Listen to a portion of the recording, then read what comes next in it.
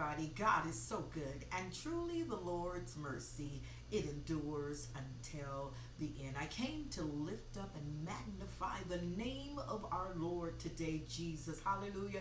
With one of my favorite passages found in the book of Hebrews, the 10th chapter. I want to begin reading in your hearing from verse 5. Therefore, when he came into the world, he said, talking about Jesus, sacrifice and offering you did not desire, but a body you have prepared for me. In burnt offerings and sacrifices for sin you had no pleasure. Then I said, hallelujah, behold, I have come.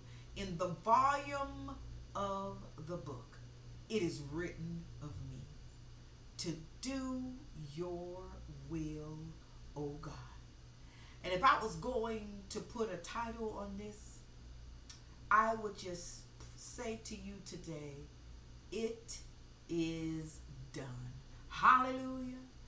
Let us pray. Father, thank you so much for your word. It's a lamp unto our feet. It's a light unto our path. God, it gives us hope. It gives us strength, Father God. It gives us direction, and it shows us you. That's the most important part, Father. We can see you in your word. We can see the pathway that Jesus was going to take as well, Old Testament and New Testament. For that I give you praise. Father, I pray that your word would go forth in clarity, and that your people would be edified, and you, my Lord, would be glorified. So let the words of my mouth and the meditation of mine heart, Father, let it be acceptable in thy sight, O Lord, my strength and my Redeemer. I pray and I ask these things in the mighty name of Jesus, my Messiah, our Messiah.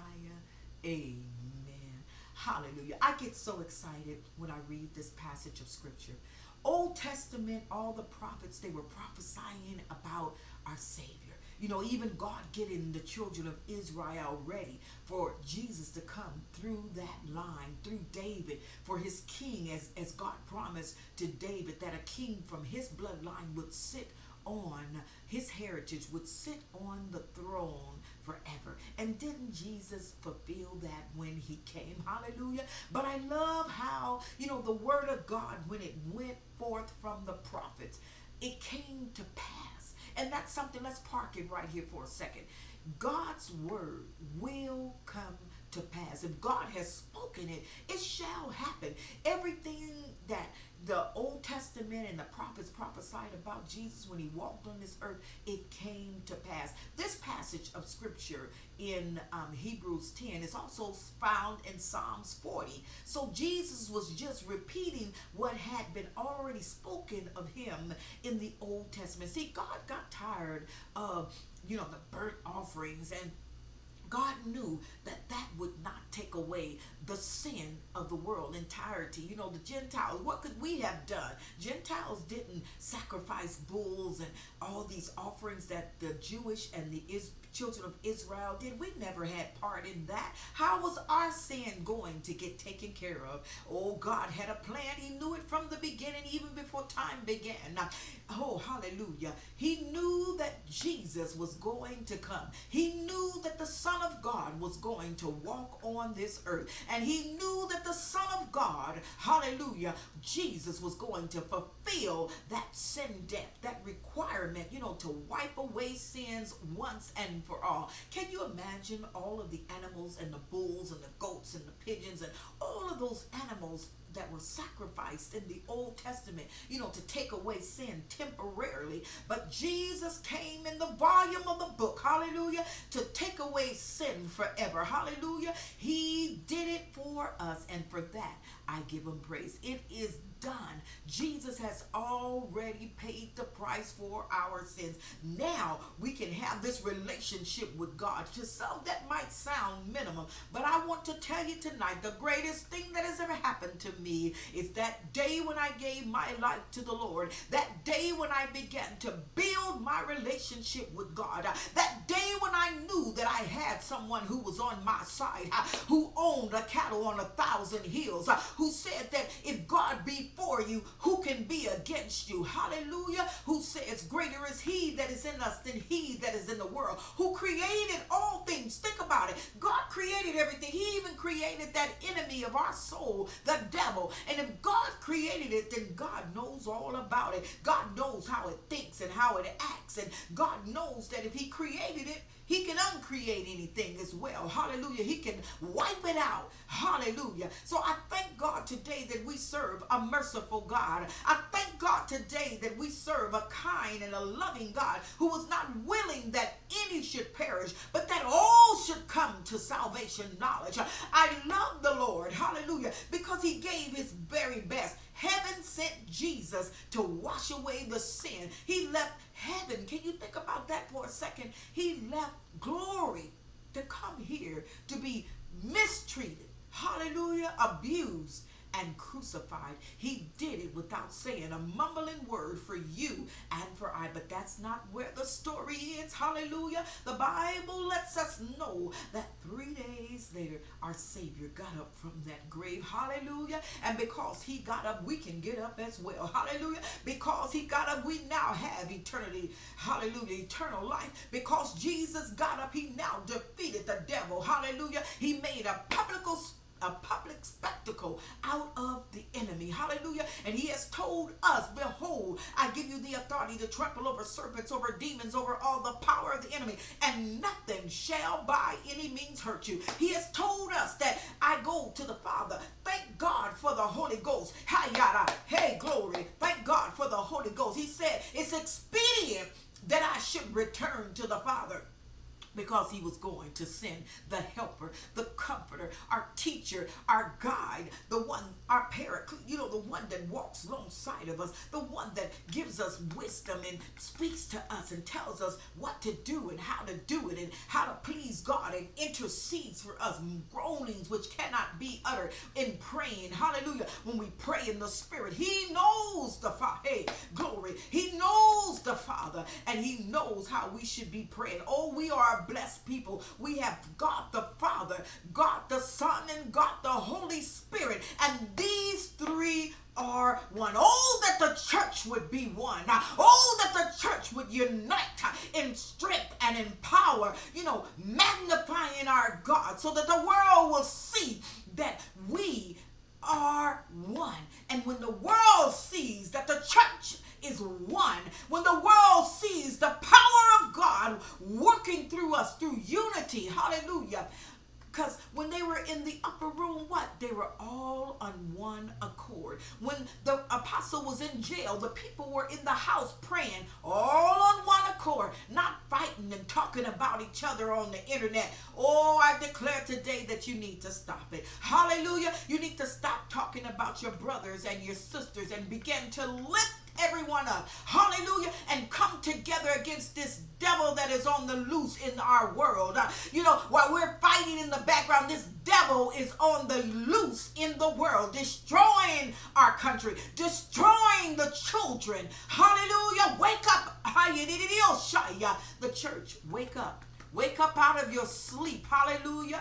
And begin to fight the real enemy. For the Bible says we wrestle not against flesh and blood, but against principalities and powers and rulers of darkness, spiritual wickedness in high places. This devil that is on the loose, that's our enemy. This evil one that wants to kill, steal, and destroy, that's the one that we pray against. That's the one that we plead the blood of Jesus against. That's the one that we go into war when we pray and fast and seek the face of God. Oh, the Bible says, if my people who are called by my name, hallelujah, are you called by his name? You should be humbling yourself, praying and seeking his face. Hallelujah, asking for mercy for God over our land, over our children, over all that the enemy, I'm talking about the devil who's trying to destroy God's people. Hallelujah. So I came to let you know, yes, we got a devil on the loose, but we got a God that says that nothing is impossible with him. Is there anything too hard for our God? He already showed us his power. He also demonstrated all throughout the Old Testament,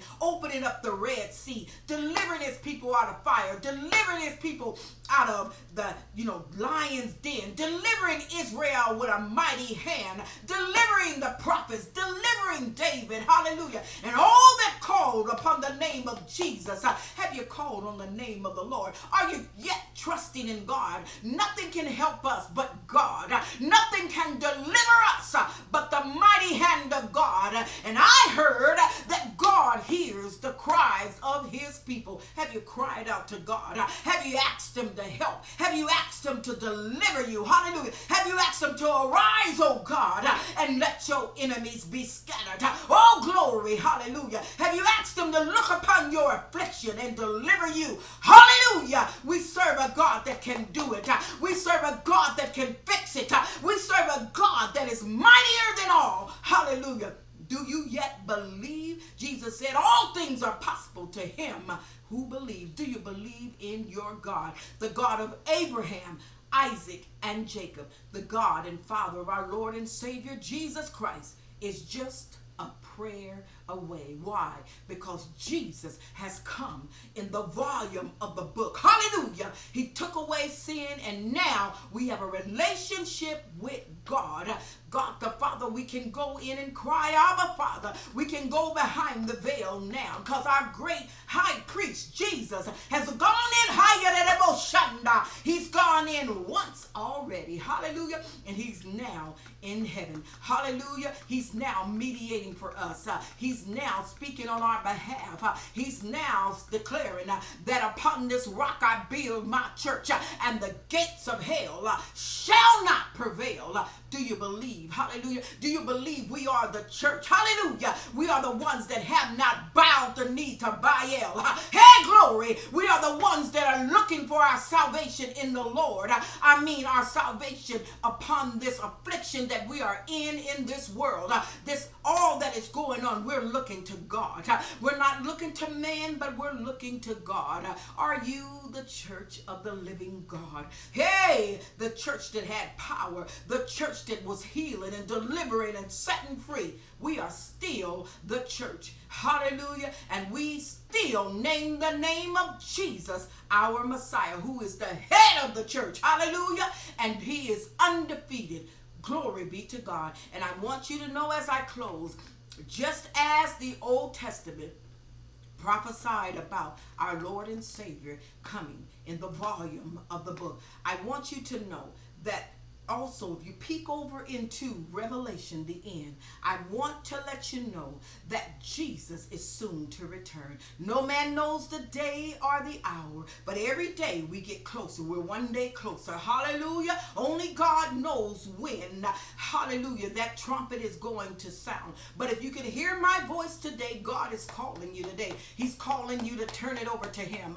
He's calling you to get right with him. He's calling you to deny yourself and accept Jesus as your personal Lord and Savior. I'm reminded of the time of Noah. Oh, they were partying. They were doing everything that they wanted to do. And Noah was just a building. He was just a preaching and just a building. Just a preaching and a building. No one would listen until the rain came. And the Bible declares that God shut the door. No one could get in. It was too late. Oh, don't let it be said too late. I'm also reminded of the evil that took place in Sodom and Gomorrah. And God had mercy on Lot and his family. And God allowed Lot and his family to leave. And the Bible declares that fire and brimstone came from heaven. Oh, don't let it be said too late. The Bible declares, many don't like to talk about it, but I'm going to tell you about it today. Hey, glory! I'm going to tell you because I don't want your blood on my hand. I want you to know that if you are in your sin and you die, the Bible says that there is a place called hell. There is a lake of fire where the worm is not quenched. You know, where your thirst is not quenched, where there's a lake of fire. Think about that for a second. We don't even like when grease touch us. We don't like when a little, we're lighting something on the grill or something and we get a little feel of the hot flame. Can you imagine spending eternity in hell and you're there forever and ever and ever and ever? God's giving you the opportunity today to give your life to him. Hallelujah. Learn to love him. It's not just so you're saved from hell, but it's because God loves you and he wants you to have a relationship with him. He wants to take care of you. He wants to be your father. He wants to be your provider. He wants to be your confidant. He wants to be the one that you turn to when you need help. Oh, give your life to the Lord. Jesus has already made it possible. It is done. All you got to do is accept Jesus into your life today. And at the end of this message, there will be a prayer that you can say. But I close with one of my favorite scriptures in the Bible. Then I said, behold, I have come in the volume of the book. It is written of me to do your will, oh God. Want you to know today that God loves you. I love you. I'm praying for you. And until we meet again, give your life to the Lord and keep your eyes on Jesus. God bless you. One of my videos without giving someone the opportunity to give their life to the Lord. You know, in the days and the hours and the time that we are living in now, it demands that you know who you are, who you belong to, and where you are going. And so I want to give you the opportunity to give your life to the Lord. If you have not heard the story, the Bible declares that we were all born sinners. It says over in the book of Romans, all have sinned and fallen short of the glory of God. And that transpired back in the book of Genesis, where Adam disobeyed God. And because of Adam's disobedience, sin and death entered into the world. And so Jesus, who was God's sacrificial lamb, because a price had to be paid for the sins of the world. So God sent, in John 3:16, he says, for God so loved the world, he gave his only begotten son, that whosoever believeth in him should not perish, but have everlasting life. So that's what I want to give you the opportunity to do today, to accept Jesus as your personal Lord and Savior, to wash away all of your sins. Romans 10:9 says, if you confess with your mouth the Lord Jesus, believe in your heart that God has raised him from the dead, the Bible says you shall be saved. Romans 10:13 says, if you call on the name of the Lord, he will save you. So just repeat this prayer after me. Also, if you have walked away from the Lord, come on back home. Just say, Lord, I confess that I am a sinner. I'm sorry for the wrong that I have done. Please forgive me. I invite you to come into my heart and be my Lord and my Savior. I denounce Satan. I declare that Jesus is Lord. I believe that he died, that he was buried, and that he rose again. And now that I am your child, please fill me with your precious Holy Spirit. In the name of Jesus, I pray. Amen. If you have said that prayer, God bless you. Welcome to the family of God. Know today, all of heaven is rejoicing because you have chosen to make Jesus your personal Lord and Savior. Welcome again to the family of